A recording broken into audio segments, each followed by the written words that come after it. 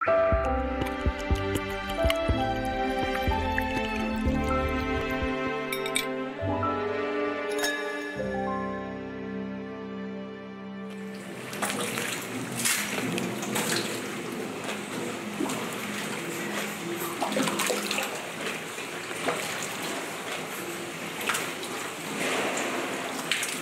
北では冷えとか泡とかそばとかいろんな雑穀のものを作ってて、南部は芋焼酎を中心に作ってるということで、その地域に合った豊かなそういう原材料で、焼酎が作られ始めた。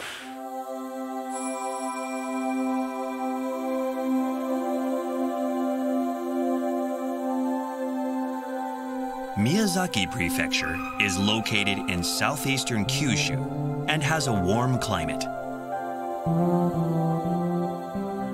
It's blessed with superb scenery of the great wilderness. Miyazaki is also known as a region of mythology. With its temperate climate, it boasts the longest hours of sunlight in Japan. Farming and stock breeding also thrive in the region. Miyazaki has a variety of shochus made from a wealth of ingredients available in different regions. They are known as Miyazaki Honkaku Shochu.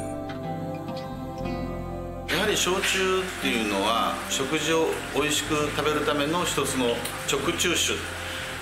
宮崎の鶏の炭火焼きっていうやつとか、アジサバ、それからマグロ、カツオ、そういうもので楽しんでもらえると、一番宮崎の焼酎の良さが分かるかなというふうに思います。